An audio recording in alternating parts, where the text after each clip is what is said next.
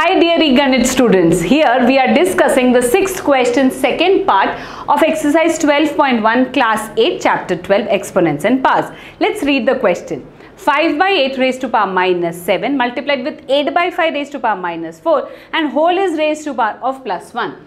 Observe this plus 1 has nothing to change in the final answer and it is just given to confuse you. So we shall just remove the plus 1 over here and deal with the things that are given inside the bracket. So let's get started. Observe the two bases 5 by 8 and 8 by 5. Clearly they are reciprocals of each other.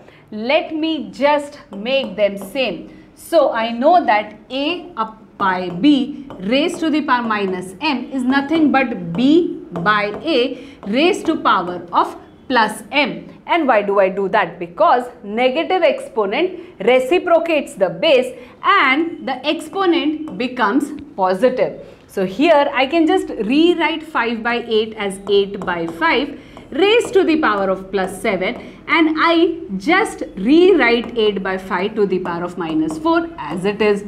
Observe what is over here. You have something of the form a power m multiplied with a power n. That is, the bases are same but the exponents are different. So what do? We use the sum rule and we get a to the power of m plus n. Now here what do I get?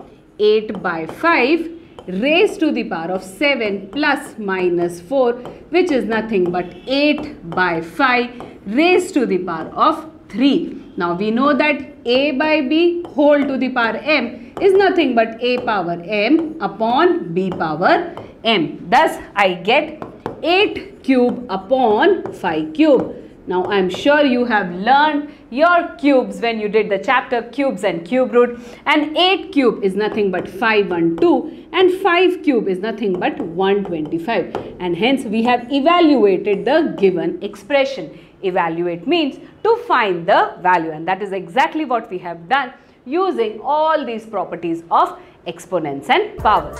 So keep studying and keep practicing.